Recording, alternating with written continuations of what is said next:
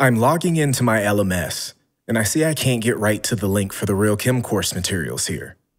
This seems pretty familiar. I've taken other courses that pop out into their own window like this. I kind of like it because all that Canvas stuff sometimes gets in the way. I'm entering the course, and the first thing I'm asked to do is to complete a survey.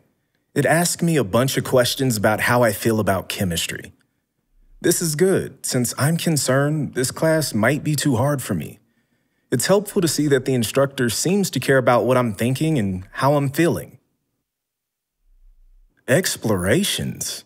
This looks cool. I don't quite get it, but real-world relevance isn't what I was expecting when I signed up. Now that I'm in the course, I see my homepage. All the content is nicely organized. There's an Up Next section.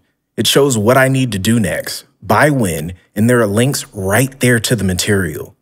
I can also see how many students have already completed the work.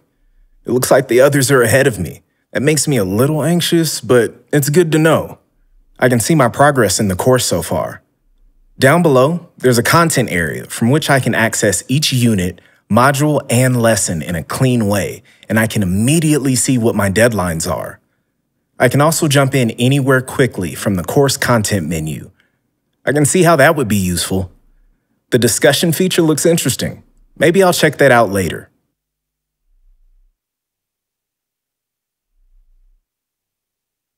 Next up, Unit 2, Atoms, Molecules, and Ions. Let's open the introduction. There's a slick intro video to this unit. Let's take a look. How many objects have you interacted with today?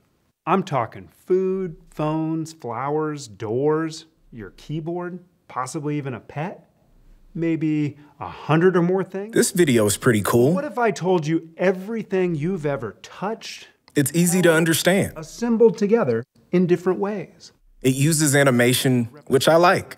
Illustrations or language. And it does dope stuff, like blowing things up. This is awesome. It isn't just a bunch of videos my professor made during the pandemic.